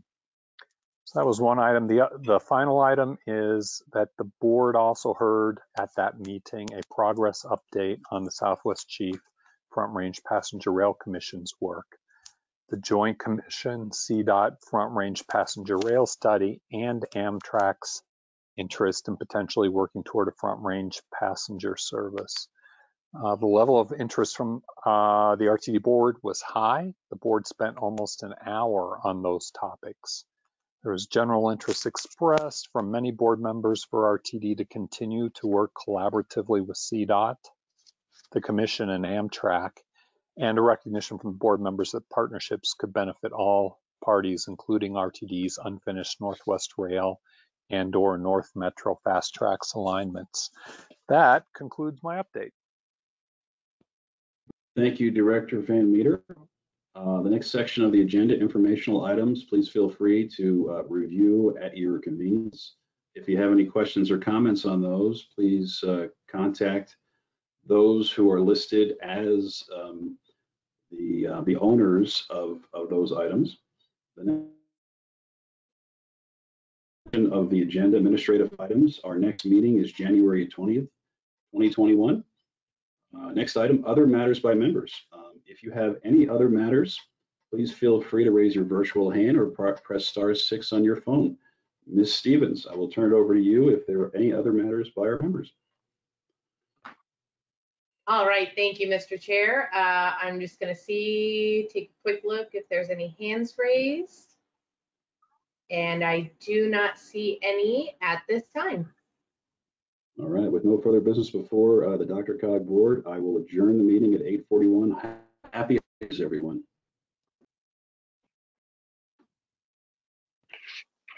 Good night, everyone.